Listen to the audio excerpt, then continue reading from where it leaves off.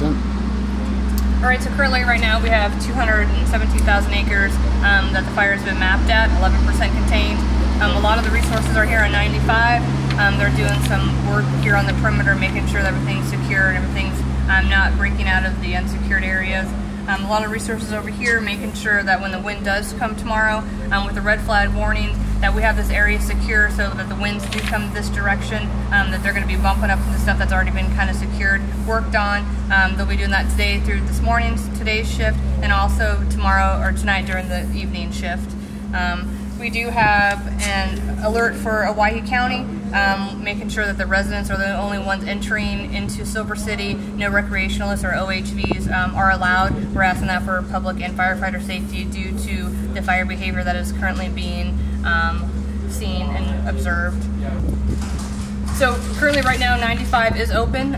We are just letting folks know to be very cautious. At any time Owyhee County can shut it down.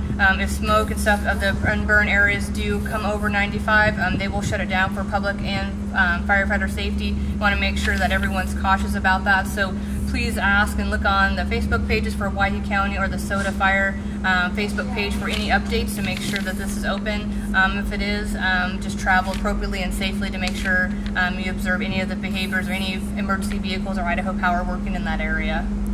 Can I ask you a quick question? Go ahead. So, what do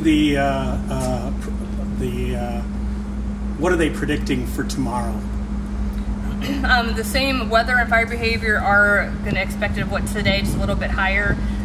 So their increased fire behavior is going to be in that area. Increased winds and different wind shift is going to go from the north into the south. So that'll be kind of adjusting to those wind patterns and also the outflow from the cold front. Just making sure everyone's ready on a high alert for any of the gusty winds or relatively low humidities, which can make fire behavior a little bit more extreme or erratic. Thank you.